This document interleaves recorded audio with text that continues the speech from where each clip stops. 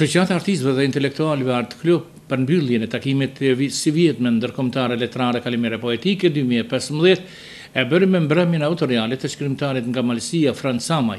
Mbi karakteristikat tipologjike të romanit të autorit Camaj foli studiusja nga Shkodra, Dr. Arjeta Fërlushkaj. Fokusin tonë kemi të përfshirë diptikun rruga e pamëshirshme dhe mëshira e pamëshirshme, ku të shohim se si dy komponentë të rëndësishëm tekstual, siç janë autori dhe lexuesi, bashkëveprojnë midis tyre për të shkuar drejt njohjes dhe kuptimit të veprës letrare.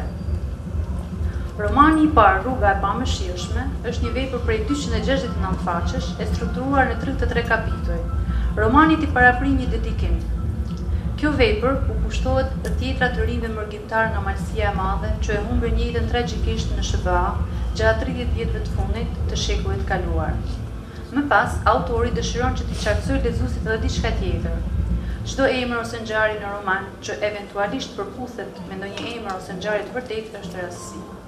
Pra jemi ende jashtë përfimit, jemi në paratekstualitet, siç thotë teoricieni francez Genet. Paratekstualiteti e orienton lexuesin për të kuptuar apo interpretuar një vepër letrare. Elementet peritekstuale, siç janë titulli i romanit, dedikimi që përmendëm, sqarimi autorial, e informojnë lexuesin paraprakisht pra se çfarë lloj vepre do të lexojë. Nga titulli i romanit, Rruga e pamëshirshme, lexuesi e kupton se gjatë leximit të veprës do të ndeshet me një histori të dhimbshme. Nga dedikimi e kupton se bëhet fjalë për fate tragjike, kryesisht të një brezi të ri shqiptarsh, mërgjimtar, për një periudhë kohore të caktuar. Lind pyetja: çfarë ndodh gjatë aktit leximi? Lexuesi po hyn në brendit të rrëfimit me informacione ndihmëse dhe gjatë procesit të lexuarit ai nis që të krijojë hipotezat e veta, të cilat kërkon pastaj që t'i vërtetojë. Romani hapet me lutjen "Mos shkoni". Narratori, duke i spostuar ngjarjet e rrëfyra herë në Malësi, herë në Kosovë, herë në Itali dhe herë në SBA, na fut në mrendi të plagës shoqërore që dominon të gjithë veprën, mërgimin. Në qendër të historisë së rrëfyrë është fati tragjik i një familje malësore, Markut edhe Luls dhe 5 djemve të tyre, Gjergjit, Lecit, Toms, Preks edhe Pali. Në kapitullin e 9 i jepen shenjat paralajmëruese të fatkeqësive që do të vijonin një mas një.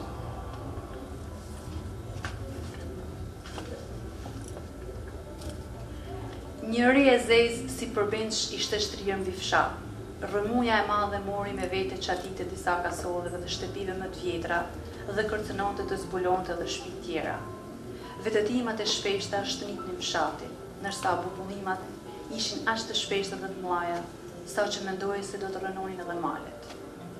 Paragrafi më sipër mund të themi se merr edhe rolin e proleps në rrëfim, që domethënë i paralajmëron ngjarjen. Dhe në këtë rast bëhet fjalë pra për paralajmërimin e vdekjes së Lecit, por edhe të mjaft fatkeqësive tjera. Në pjesën e 3 të kapitullit të 8, në kulmin e zhvillimit të ngjarjeve, pjesë e rrëfimit bëhet një personazh që është kategorikisht i papranueshëm nga një lexues empirik, që bëhet fjalë pra për gjyshin. Umberto Eco, duke e trajtuar praninë e reales, pra të vërtetës dhe fantastikës të rrjedhimit, në një tekst letrar shtron pyetjen: çfarë ndodh në një tekst tregimtar kur autori vendos një element të botës reale, diçka që në botën reale nuk ekziston? Një lexues empirik e ka të pamundur që ta pranojë dialogun midis një të gjallit dhe një të vdekurit. Pra, dialogu midis gjyshit edhe Palit. Por Eco ja na sugjeron se ne si lexues kemi dy mundësi, ose ta përdorim tekstin, ose ta interpretojmë. Nëse do të nishim alternativën e parë, me të shfaqur gjyshin dialog me Palin, do të duhet që ta mbyllim librin shenjë revolte, se tani nuk po na rrëfejnë realitetet mundshme. Mirë, po ne na intereson interpretimi. Dhe për këtë, ne nuk jemi lexues empirik, por jemi lexues model. Lexuesi model e njeh këtë dialog sepse është i vetëdijshëm se ndodhet në botën e tregimit artistik dhe e pranon me kënaqësi lojën autoriale. Ndërkaq vetë autori tha se ngjarjet historike dhe shoqërore të malësorëve kanë qenë dhe mbeten lejtmotivi kryesor i romaneve dhe prozës së tij. Camaj shtoi se disa nga personazhet që lexuesi i takon në veprat e tij janë real me të gjitha tiparet e tyre. Moderatori mbrëmjes ishte përkthyesi dhe publicisti Nikol Berishaj. Thash edhe pak përpara se shumë malësorë janë vrarë në mënyrë të paqartë që kanë mbetur të pazbuluara edhe sot, dhe vetëm fakti se prej vitit 1990 praktikisht nuk ka vrasje ma në në mesin e malësorëve në Shtetet Bashkuara të Amerikës, do të thotë me shembjen e komunizmit në Shqipëri edhe në Jugosllavi, zhduket ose fatbarësisht edhe ajo tragjedi e malësorëve, jo vetëm e malësorëve, por edhe të tjerëve.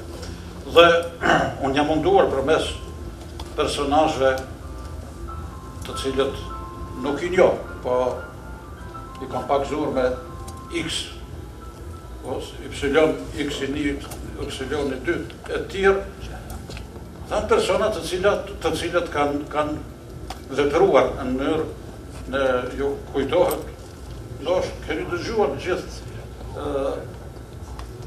përçarje që janë bërë në mesin e diasporës, edhe në përmes intrigave të ndryshme, jo